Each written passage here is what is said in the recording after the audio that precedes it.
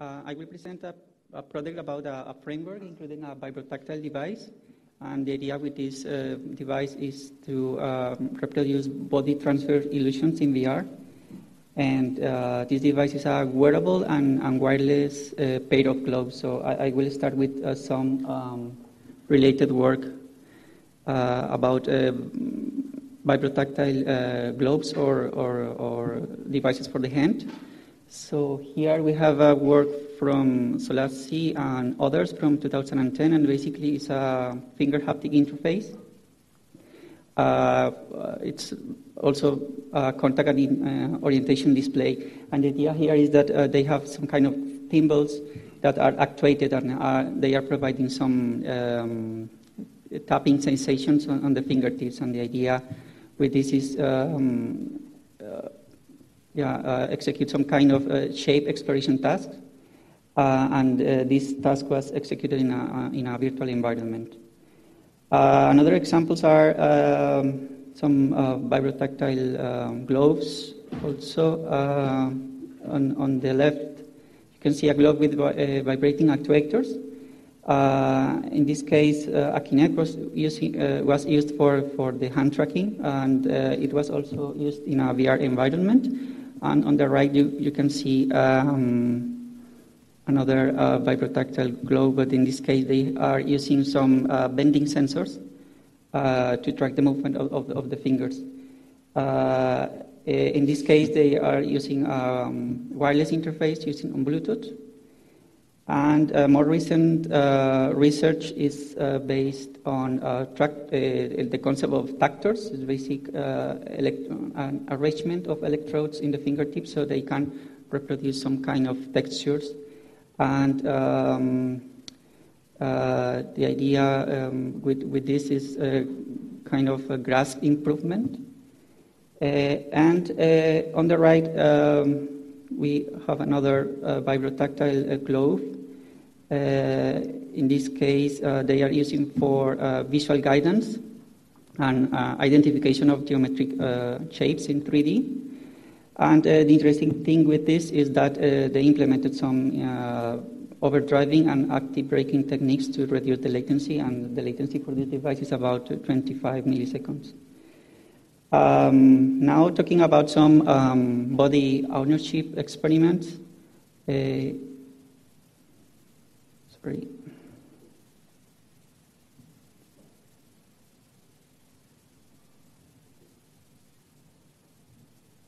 In this video, you can see how the synchronized stimulation, visual motor stimulation, and visual-tactile stimulation is very important to reproduce body ownership illusions.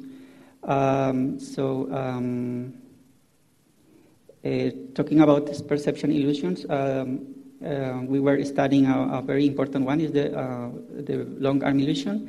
And in this video, you can see an example of the very long arm illusion in which the participant can see how his arm is elongated and getting longer and longer. And the idea with this experiment is, sorry again.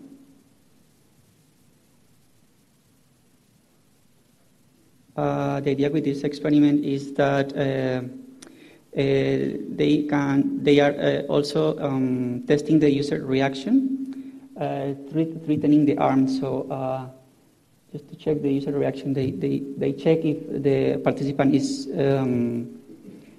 pulling his arm to protect it, and in that case, check if the illusion was made correctly. Another example of the illusion is the rubber hand illusion. In this case, you can see on the left side the rubber hand, and on the right the real hand. So again, you will see the arm pulling when the rubber hand is threatened. This illusion was reproduced in VR in some research from 2010, and the interesting thing here was that they found that the virtual representation matters. So basically, the response can be negated when they change the virtual representation of the hand for an abstract object, for example, a 3D arrow. And in other words, basically users tolerate certain amount of inconsistency between the visual and proprioceptive sensations. So taking into account all this research, I can just show you our motivation. And after collecting some guidelines of all these devices and these illusions, the pros and cons, we basically are interested in the stretching of virtual arms to design new interaction techniques, and some novel research also based on the selection on out-of-reach objects that is defined as human-scale egocentric haptic feedback. And now we can just have these questions. Can we improve the reproduction of body transfer illusions in VR, providing automatic tactile stimuli? That means instead of the traditional manual stimuli that you provide in the common psychology experiments. Also, in our motivations, we take into account some evolution that we had in our framework. We started with a simple device, a wireless device with simple vibration and digital output, and then we try to improve it with some vibrotactile feedback, analog input, some IMU technology, and we tested with some psychology perception experiments. So some interesting models came out that we are using in our new device that I'm presenting today. It's basically a wearable device, low latency with a multi-channel vibrotactile feedback. So I will start giving some technical details about the vibrotactile display. It's a 14-channel low latency PWM signal controller is our core. We have a 3D printed case, and also important in our device is the design of our vibrotactile display. And for that, we base the location of our actuators in some physiology guidelines and prior research on haptics. And that's why we decided to put the actuators in these positions. Finally, if we encase all the electronics and actuators, we have this kind of arrangement. It's basically a globe managed wirelessly from the computer. All the electronics are encased in the forearm, and as you can see, it offers freedom of movement. So it can be used in the implementation of common hand interactions tasks in virtual environments.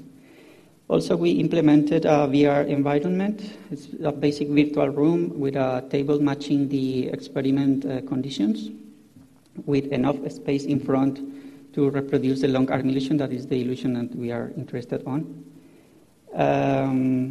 Also, we implemented a very simple 3D user interface that lets the user to have some user input, answer questions, and select some options. Also important in this VR environment is the mapping that we are doing from our vibrotactile device to the VR environment. So basically, we define some tactile control points. So for every vibrator on our device, we have a virtual representation. In this case, you can see some spheres, and in this video, you can see how, if we move a 3D object through the hand, all these tactile control points are activated following this curve that depicts the signal to activate the vibrators. And basically, this feedback is provided by a function of the distance between the hand representation and the virtual object. And we found some parameters after some experiments we had. So basically, this is a diagram of our framework in action. We have a virtual application This application displays the hands tracked by the lip motion, sends the data to an UDP server that is always running in the same computer on another computer, and it has the task to encode all the tactile control points information. Then this information is encoded as a vibration signal via Bluetooth, and then the devices receive this information and propagates the vibration across the palm of the hand. Also, we have some headphones in our framework just to provide background sound effects and noise cancelling. Now I will talk about the experiment. It's basically about the comparison of the long arm illusions with using the traditional manual tapping versus the automatic stimuli provided with our device. So again, you can see in this picture how is the setup. We have an Oculus Rift with a lip motion mounted in front, a pair of Vibrotactile gloves, and a computer running the application. Here you see that the participant is using both gloves, but for the long arm illusion we are using just one. We use both just to familiarize the object, the participant with some vibrotactile feedback.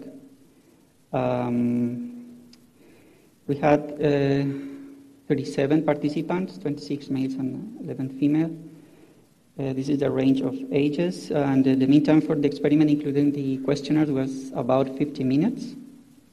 Mainly students and people related with IT. Okay, now I can talk about the experiment conditions. So in this video, you can see what was the final result of our elongated arm. And we have two main conditions. Basically, condition one is the manually synchronized stimulation from now on called tapping, and the second one is the automatic tactile stimuli from now on called the vibrotactile condition. So here you can see how the tapping condition works. Basically, we need an operator, and in our case, the operator was trained, so he's providing proper feedback with no delay, and is always providing this tapping manually. In the vibrotactile condition, the feedback is provided by our device, and in this case, basically the glove is vibrating whenever we detect a collision between the bouncing ball and the virtual hand. So check if we can compare the two conditions. We basically are having four dependent variables in the shape of questions in a scale from 0 to 10, being 10 the most the higher score. And with these variables, we want to check if our device is comparable enough in terms of ownership, proprioception, comfort, and perceived length of the virtual arm. So the idea here is that with higher scores, we can basically conclude that the illusion could be correctly induced with our device or with our framework. Sorry. So okay, now I can show you some results, and in general, we found that we get acceptable scores, and that's the reason why we think that we could reproduce some other illusions. But if we check the scores by condition, we found significant effects or significant influence on ownership, proprioception, and comfort for the tapping condition, but and also for the vibrotactile condition. Another interesting result is that for our experiment, the final arm length in the virtual reality was the 200%. And as you can see here, we found an underestimation. we get good results because the participants are feeling a elongated arm, but they underestimated the perceived length of this arm. We know that this was already detected in prior depth perception experiments in VR, but we want to check if this is more related to body transfer illusions using vibrotactile devices. Another thing that we took into account was the reaction to a sudden event. So in this video, you can see some reactions we got, and the idea here is that the sudden event matters, and it's very important if we want to reproduce the body transfer illusion. And we got acceptable reaction levels. More than 80% of our participants show a recognizable reaction, and we got acceptable scores in about 60% of the answers. So I have some conclusions. We presented technology framework to enable and simplify the process to induce a reinforced body transfer illusion.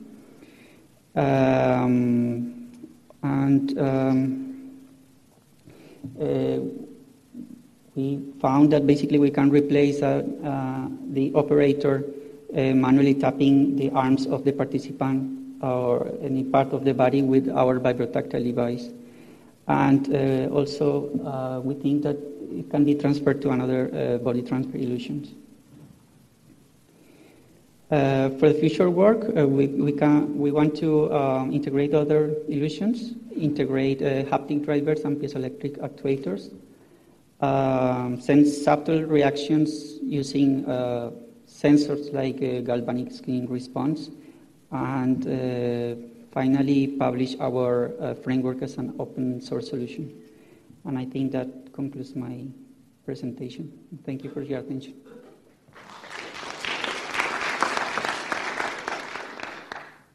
Any questions?